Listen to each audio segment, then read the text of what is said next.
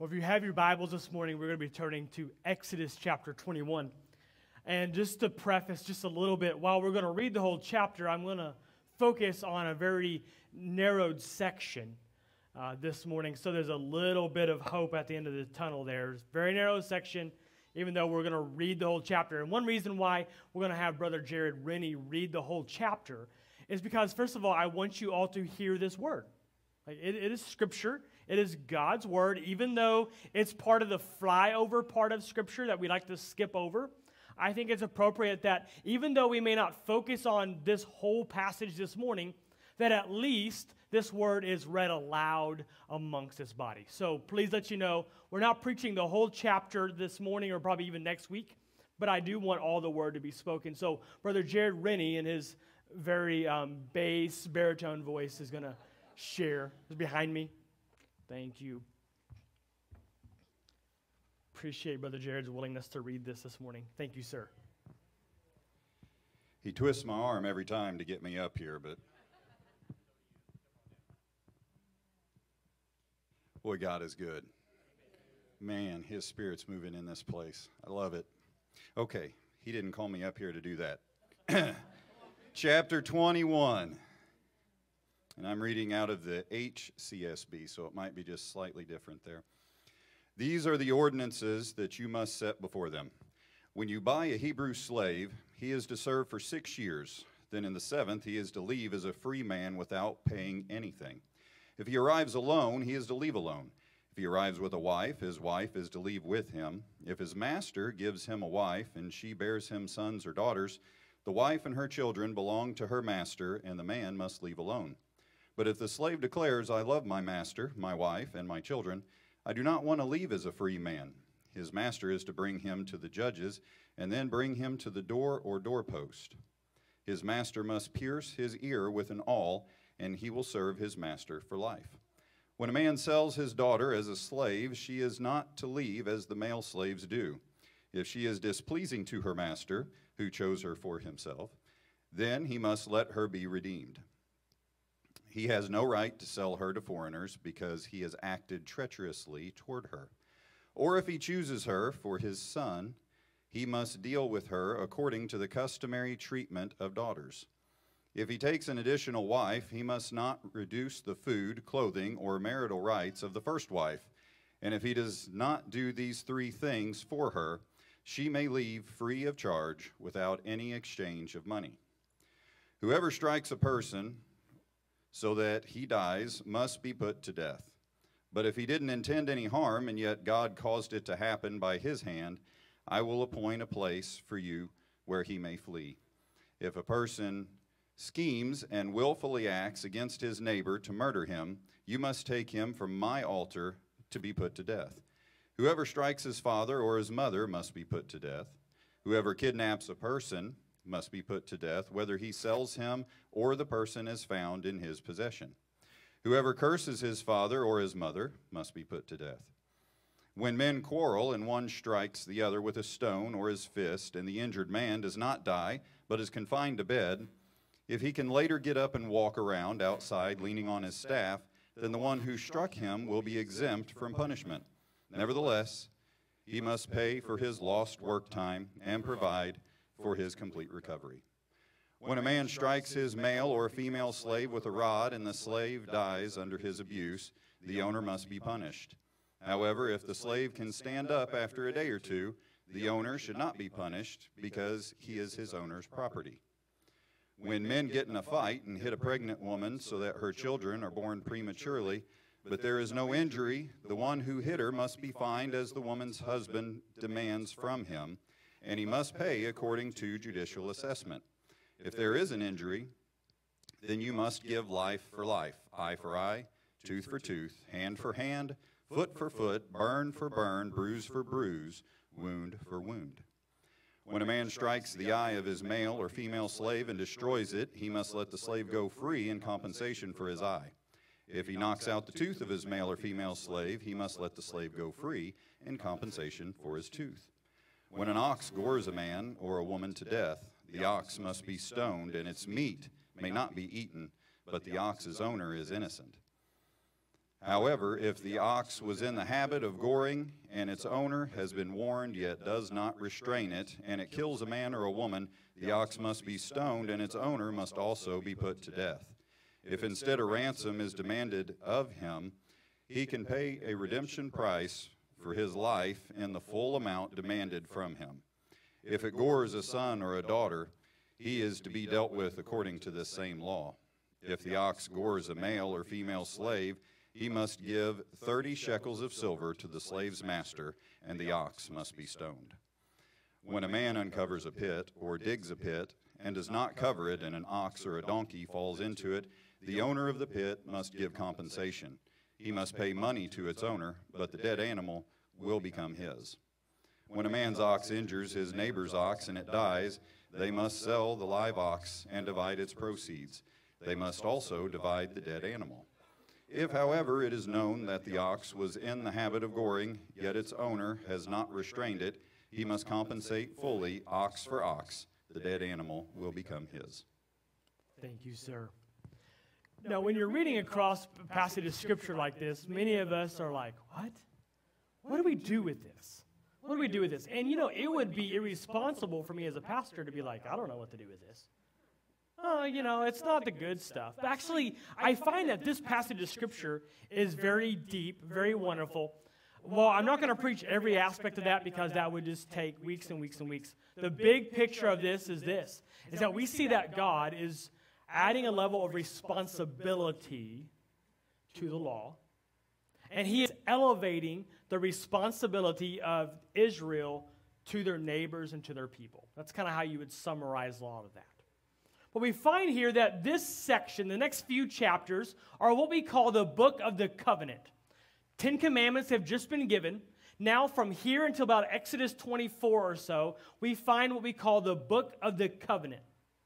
Interestingly, the first 10 commandments, we know, according to Exodus 24, the first 10 commandments were written by the hand of God upon the stone. Now, this particular section, God tells Moses, and Moses writes it down. But why is this even in the Bible? Why is this even here? Well, what we find here is that this section focuses on the application of the 10 Commandments. In other words, it answers this question. These next few sections of Exodus answers the question, what would it look like to practice God's holy law amid unholy situations? That's what it's doing. You have the 10 Commandments. Do not kill, do not murder, do not steal, do not do these things, right? 10 Commandments, very short, very sweet, to the point. And now the next few chapters demonstrate what it looks like to apply God's holy law amid unholy situations. And so these next few following chapters are much like what we call case law in today's day and age. Consider how we teach law today. Lawyers are taught by both reading the letter of the law, and then they are taught through case studies that illustrate how these laws are applied. This section acts like a case study. And these examples help express God's holiness in ordinary life. Now, I completely understand that most of us, if not all of us, struggle with passages like Exodus 21. Exodus 20 is great. Exodus 18 and 19 are fun. We're fixing to get into some more fun stuff in Exodus later on. But we eventually reach places like Exodus 21 if we're reading our Bible through our year or whatever the case might be. And a few things happen. We begin to skip, or we begin to get very sleepy. Right? Like nobody's going out there and making t-shirts with Exodus 21 stuff written on it. I know it's a big thing for people to have like tattoos with scripture verses and life verses. No one's putting Exodus 21 as a life verse on there, And yet, because we have a high view of Scripture, we must recognize that because it's in our Bible, there must be some type of application or value to us today. In fact, someone far smarter than I wrote this. He said, the mere fact that it is in the Bible means that it merits our attention. But the Book of the Covenant also teaches us how to live for God day by day. First, God gave Israel his moral law in the form of the Ten Commandments, and then he showed them how to apply his law in various life situations. And this is where the book of the covenant comes in. It is an application of the Decalogue, or the 10 words, to the specific social context of Israel as a nation. So today, although we looked at a very larger than usual passage, we're going to narrow our focus down for just a few moments. And here's what I think you need to see and notice first off, is notice that as this book of the covenant is being written, God is giving his instructions. There's something called like the law of first mention. Usually what you mention or say first is what you really mean, right? So have you ever done one of those things where you just come up to someone and I'm like, all right, don't think about it. Tell me immediately what comes to your mind. Do you want to go to Mexican or Chinese food? Don't think about it. Just tell me. Because I'm good either way, right? Well, what usually comes out first is really what you mean. It's what's most important. And notice the God of the universe, the one who orchestrates it all, the one who does everything in perfect order, notice what he talks about first. He could have been talking about the ways we shouldn't kill people. He could have been talking about ways that we shouldn't have other gods. But no, instead, he starts the book of the covenant by addressing the issue of slavery. Now, we have to remember, like 50 days before, 60 days before, Israel was a group of what? Slaves. Like, they have not been free for very long. I know it's taken me a long time to preach through this, but they've not been free for very long. So about 50 or 60 days before, these million and a half people had been slaves. Slaves in Egypt, slave to Pharaoh, slave to their masters. And so they knew all about what it meant to be slavery. And yet God knows this about us, that it doesn't take us very long to forget where we came from. We quickly forget where we had been not too long before. We quickly forget what God has redeemed us from, and Israel was certainly no exception. And God knows the human tendencies to both forget and to oppress. For 10 generations, slavery was their lineage. And you know what slaves? Slaves do what slaves know best. They perpetuate slavery.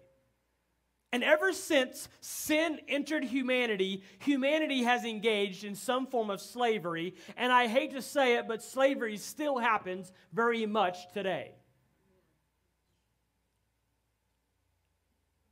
And I want you to know this. Sin knows nothing of freedom, but only slavery. Sin knows nothing about what true freedom is. It only knows slavery. Therefore, it comes naturally for sinful people to subject other people to some form of slavery. And the only thing that can break the power and prevalence of slavery is the blood of Jesus. The only thing that breaks the power and the prevalence of slavery is the blood of Jesus. Now, because I'm a history person, I think it's important for us to understand context and backgrounds. And we need to understand that slavery happened for numerous different reasons in the ancient world. And one of the main reasons in Jewish society that slavery happened was the failure to be able to pay debts or failure to be able to take care of themselves and provide for their personal needs. And so when a person could not pay back a debt, they could sell themselves or their children, usually their daughter, to the person that they borrowed money from. Or sometimes a poor person would sell themselves in order to meet their needs, much like what we would call an indentured servant. Now, so when you read about slavery in Scripture, please don't immediately picture the American form of slavery and Gone with the Wind and this American Civil War. That's not what we're talking about. That's in a very extreme, nasty form of slavery. And dare I say that unfortunately, for many, many years, Christians use Scripture to perpetuate slavery, but allow me just to unequivocally state this. Scripture is against slavery, period. And if the microphones weren't so expensive, I would drop the mic right there.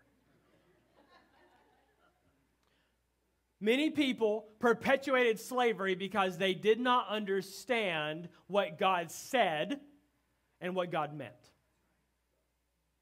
Just want to throw that out there. Because what we notice in places like Exodus chapter 21 is that God designed Israel to be very different, even when it involves a thing like slavery. And he begins by saying that a Hebrew could only sell themselves, could only give themselves into slavery for 6 years. Not forever. They were not selling themselves forever in this debt. 6 years, they could sell themselves into slavery, but on the 7th year, they were to be set free. The 7th year was to be a year of release, or a year of, dare I say, Sabbath, right? God places this rhythm all throughout his created order.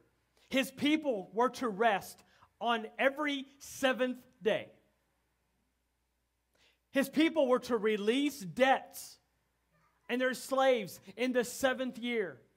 And every 50th year was a year of what they called the year of Jubilee, which canceled all debts and returned family property back to the family. Why is that? Because never again did God want his people to be known as slaves. And then he's laying out this more fundamental reason. Why could a person sell themselves into slavery for 6 years, but in the 7th they had to be released? Because catch this. A person's financial position or personal freedom did not diminish their access to the covenant.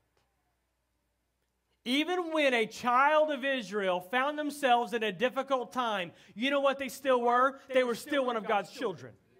Even when they were having to sell the family farm and they felt that their lives were a failure, do you know who they still were? They were still a child of God.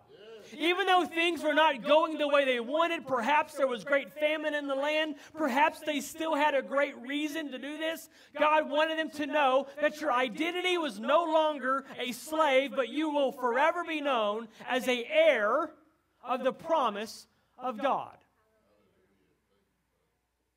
So whether you sold yourself into slavery or not, you were still under the protection of God. Therefore, they could not be forced to serve forever, but only for a season. And then I want you to notice this as we read in Exodus 21, that the treatment of the master to the slave was to be a very high character. Verses 5 and 6. But if the slave declares, I love my master, my wife, and my children, I do not want to leave as a free man, his master is to bring him to the judges and then bring him to the door or doorpost, and his master will pierce his ear, and he will serve his master for life. When we read a passage like this, we must be confronted with this kind of question. How good would a master have to treat his slave that the slave would be willing to stay? How loving would this master have to be that someone would willingly lay down their rights in order to stay with that person? The Apostle Paul hints at this in his teachings to masters of slaves in Ephesians and Colossians. Paul didn't demand that they release their slaves, but he did demand that the masters be so Christ-like that the slave would willingly love and serve their master. So how good would the master have to be for someone to say, you know what, even though I'm your slave, I love you so much, I don't want to leave. What kind of love is that? And then we enter into this very interesting detail. This is where we're going to focus this morning. We see a reference to a pierced ear. Now, as much as you want to think that it's a new thing or it's a common culture thing, almost every culture since almost the beginning has pierced their ears or some part of their body. But interestingly, this detail is mentioned here in Exodus 21 And when you're reading your Bible at home, when you're doing your Bible studies, you need to be asking yourself, that's kind of a weird detail. What does this mean? And what does this point to? And we need to understand that the attachment to the doorpost indicated that the slave had become a member of the household. According to the many scholars that I consulted, it seems that this may not be the doorpost of the home, but possibly the doorpost to the tabernacle. And if you want to check my references, my notes are online. You can follow along. They're all footnoted. So catch this and picture this for a moment. A master or a slave would say, you know what, I don't want to go free. Like, I love where I'm at. I love my master. I love the wife that I've gathered. I love my children. I am willing to lay down my freedom and serve this guy for the rest of my life. Then the master and the slave would go to the public place, perhaps to the door frame or to a door at the tabernacle. And this declaration of love would be evidenced by the presence of witnesses. Now, the English says that this should be done in front of the judges, but as we dig a little bit deeper into the Hebrew, there's some variations that come to play. And it looks like it says that not in the presence of judges, but it says in the presence of God. So bring him to God. And so if he's bringing him to God, where would the Israelites take them to go into the presence of God? They would take him to the tabernacle or temple or whatever might be the case at that time. And so we need to understand that the pierced ear was a renunciation of freedom and a holy oath to love and follow the master the rest of his days. Now, take a deep breath because it gets really good here. Okay, I promise you. If this is a 3-course meal, what I've just laid out has been the salad, you know, kind of pointless, kind of filler, but it has a purpose, right? It has a purpose. Because this leads us to some incredible symbolism. One author wrote, "The ear is the most important part of a servant's body. He has to hear before he can obey." And so by having his ear pierced, therefore, the servant was making a public commitment to do what his master said. The doorpost was also symbolic. Not only did it serve as a place for driving the owl, but it also showed that the servant was now attached to the master's household. And the doorpost was marked with the blood of a covenant between master and slave, end quote. So picture this. Use your imagination for just a moment. Quite possibly at the tabernacle, there was a doorpost or a door. And that door or doorpost might have had many other reasons. Obviously, it was put there to allow people to go from one place to another. But at certain times, at certain places, and for certain people, this doorpost had a special significance.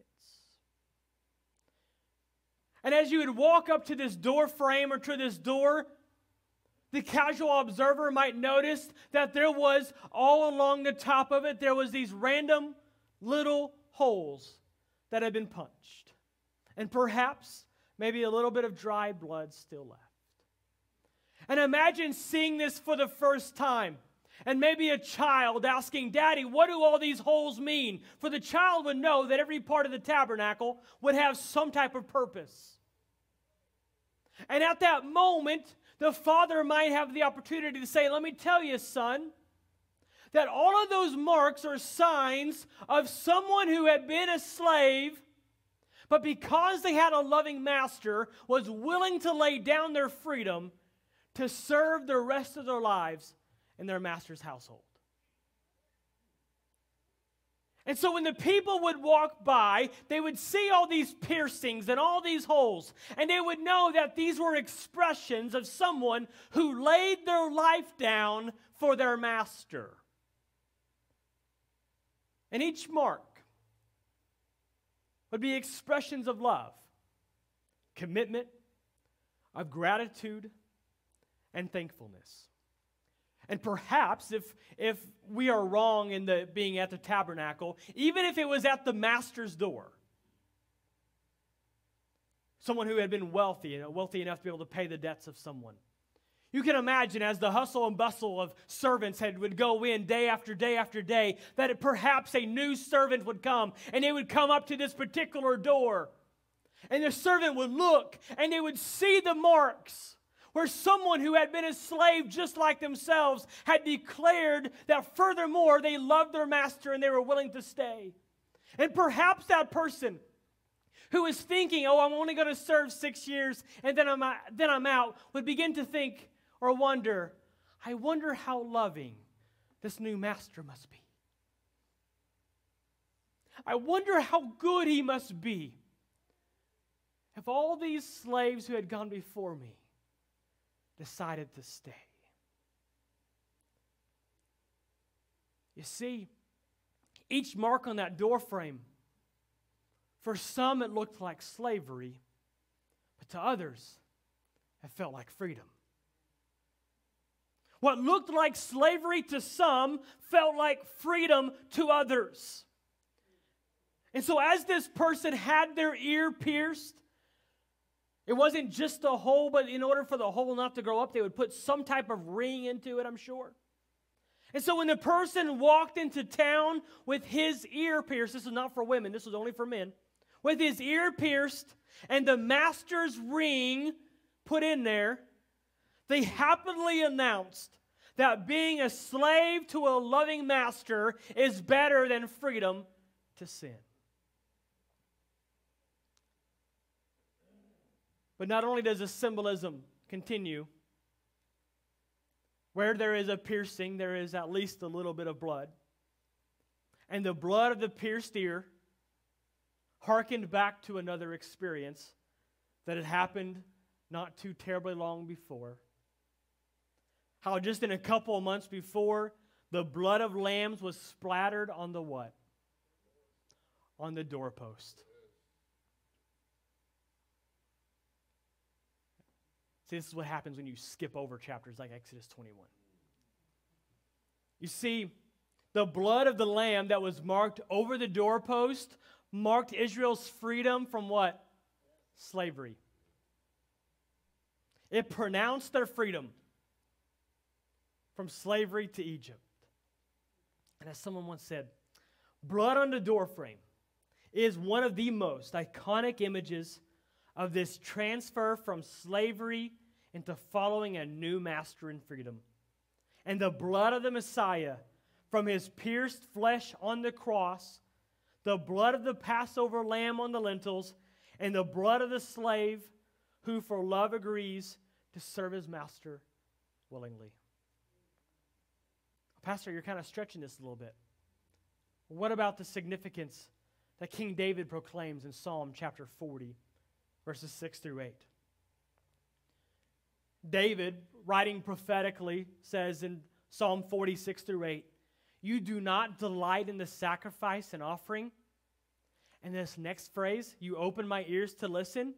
In Hebrew, guess what it says? It says, you pierced my ears to listen. And if you want to see the Hebrew root words and stuff like that, it's at the end of my notes. You can do your own homework. You do not ask for a whole burnt offering or a sin offering. Then I said, see, I have come, in the scroll it is written about me. I delight to do your will, my God, and your instruction is deep within me. In Psalm chapter 40, written a few thousand years after Exodus 21, David proclaims that God desires more from us than just offering the right sacrifice at the right time. In our parlance, in our language, God desires more from you than just going to church and doing the right religious thing. But instead, God desires our whole life given to Him as He is the loving master and we are the thankful slaves. And then this psalm, Psalm 40, takes on greater significance when it's understood as a prophecy of Jesus. David, once again acting prophetically, foretells of what Jesus would do. For it is Jesus who is saying, see, I have come, in the scroll it is written about me, that I delight to do your will, my God, and your instruction is deep within me. We must understand that Jesus offered himself to the will of the Father, accepting, get this, the piercing that marked him as belonging to the Father. Piercing? That marked Jesus as belonging to the Father? Show me Scripture. I think I will. Philippians chapter 2. Philippians chapter 2. Beginning with verse 5. The Apostle Paul writes, adopt the same attitude as that of Christ Jesus, who, existing in the form of God, did not consider equality with God as something to be exploited.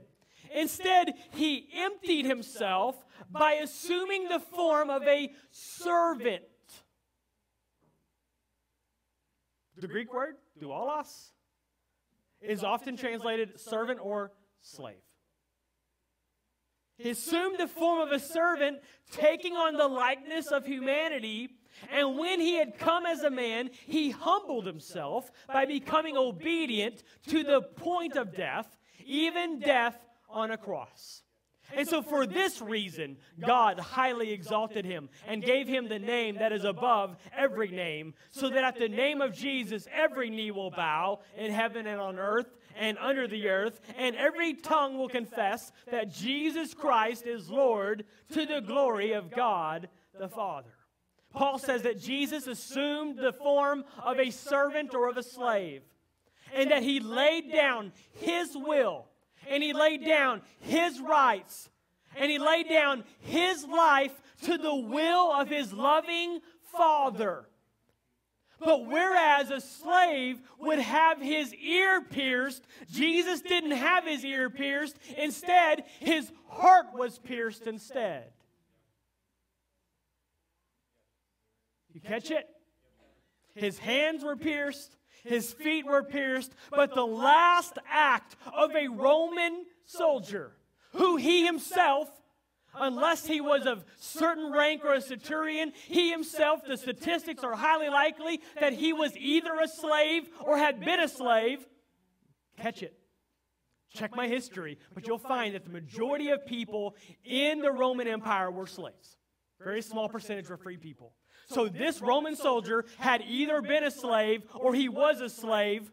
In that moment, when he refuses to break the legs of Jesus, because that's what they did to everybody else, instead, when he draws his spear and he points it up and he pierces the side of the Savior, and that thing goes into his heart and blood or water begins to pour out, the ultimate piercing took place.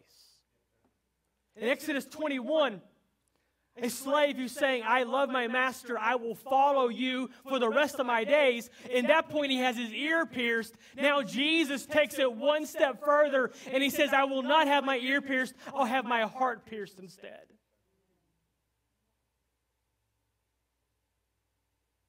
Jesus was willing to do this because he knew that his Father would not leave him in death, but would raise him back to life. You see, when you and I give our lives to Jesus, we are not entrusting our lives into the hands of a despot or a tyrant or even a revengeful God. When I gave my life to Jesus, I declared that serving Jesus was better than serving the devil, is better than serving myself, and better than serving my flesh. So brothers and sisters, ours is not a gospel of freedom to self, but to a freedom to serve God with all of our hearts, all of our minds, and all of our souls.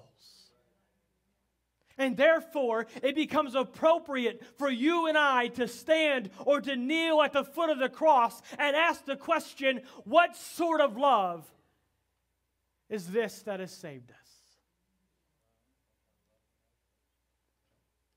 What kind of God is it that has offered this incredible redemption?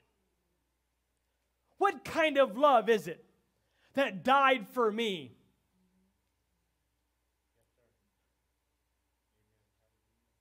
What kind of love is it that while I was still a sinner, Christ died for me? Do you remember how sinful you were? Remember how lost you had been? how broken you were? What kind of love have we come to? I recently read a story that, although it's probably fiction, it reflects the kind of love we're talking about. The story is told of a visit of Abraham Lincoln, who once went and visited a slave auction, where he was appalled to see the buying and selling of human beings. And it says that his heart was especially drawn to a young woman on the block whose story seemed to be told in her eyes. She looked with hatred and contempt on everyone around her. She had been used and abused all of her life, and this time was just one more cruel humiliation. The bidding began, and Lincoln offered a bid. And as other amounts were bid, he counterbid with larger amounts until he won. And when he paid the auctioneer the money and took title to the young woman, she stared at him with a vicious contempt. And she asked him what he was going to do with her next. And it's said that Abraham Lincoln said, "I'm going to set you free." "Free?" she asked. "Free for what?" "Just free," Lincoln answered. "Completely free." "Free to do whatever I want to do?" "Yes," he said, "free to do whatever you want to do." "You mean free to say whatever I want to say?" "Yes, free to say whatever you want to say." "And does that mean I'm free to go wherever I want to go?" she added with skepticism, and Lincoln answered, "You are free to go anywhere you want to go." And our response was, she said, "Then I'm going with you." You see, I know what I was like when I gave my life to Jesus. And while the Lord kept me from a lot of sin and a lot of big mistakes, I know where I was going.